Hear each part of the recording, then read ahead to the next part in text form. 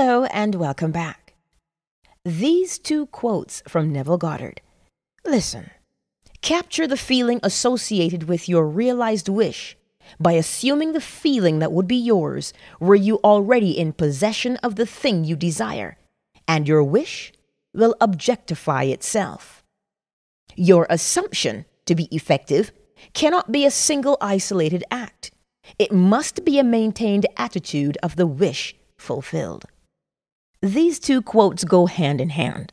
The first quote tells you to assume the feeling of your wish fulfilled, and the other quote tells you to persist in that assumption. Because what do?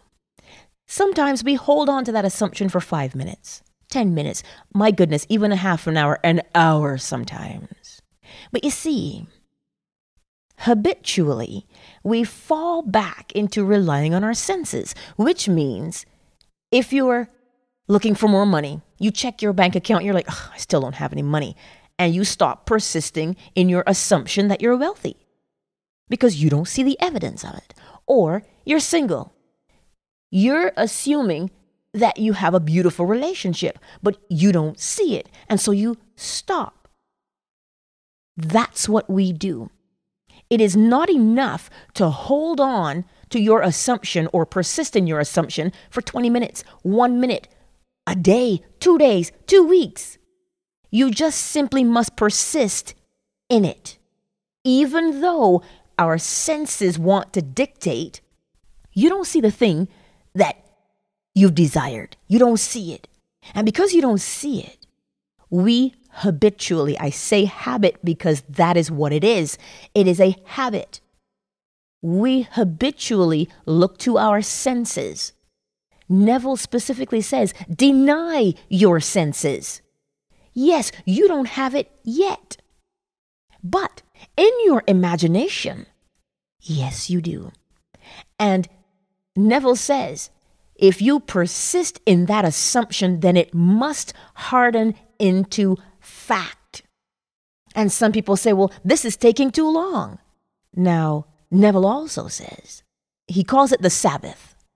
When you have completely immersed yourself in that feeling of your wish fulfilled, you no longer desire it because you've convinced yourself that you already have it. And that's the thing to recognize here.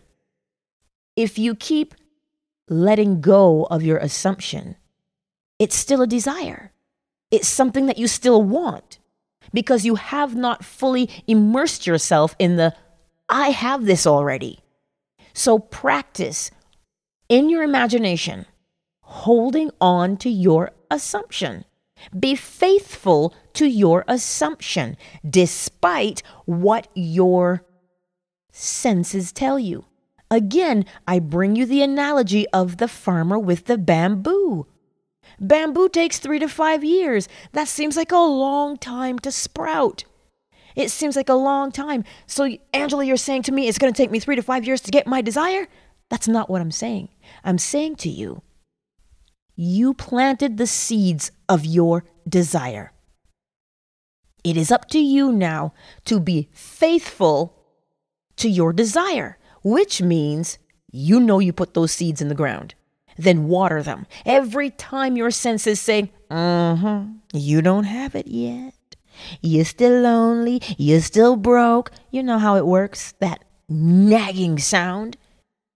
Redirect yourself in your imagination and you say, look at how beautiful my relationship is. I love the way he looks at me. I love the way he says my name. I love how his hand feels in mine, and you immerse yourself in that feeling. And do not allow the birds, which is your thoughts, to come along and steal the seeds that you have planted. You must persist in the feeling of your wish fulfilled. I'm not going to sit here and tell you that it's, oh my God, it's so easy to do. Why can't you just do it? That's not what I'm saying to you. Angela, you're being insensitive. You don't know what I go through every single day. You don't know how this feels. You don't live this experience that I'm living. I understand because I too also have to convince myself that my desire is fulfilled. You are not on this journey alone. That's why we are here together. So whenever you feel like, man, I can't do this, this is too hard, you've got to remember, you planted those seeds. Be faithful to your seeds. Be faithful to them. It's not like you get up today and you're like, oh, you're pregnant. And because you don't feel anything happen, you stop eating for 2. You can't do that. Stay faithful. That's what this is about today. And I'm not just saying it to you. I'm saying it to myself because as Confucius says, when one teaches, 2 learn. Right? Trust that your desire is already there because everything already exists. It's already been created. You don't have to reinvent the wheel. Or how would it feel to you if you had it right now? That is the feeling that you capture. Persist in the feeling of your wish fulfilled. Remember to like, share, and subscribe to this channel. We're all on this journey together, so we may as well get to know each other better. Much love.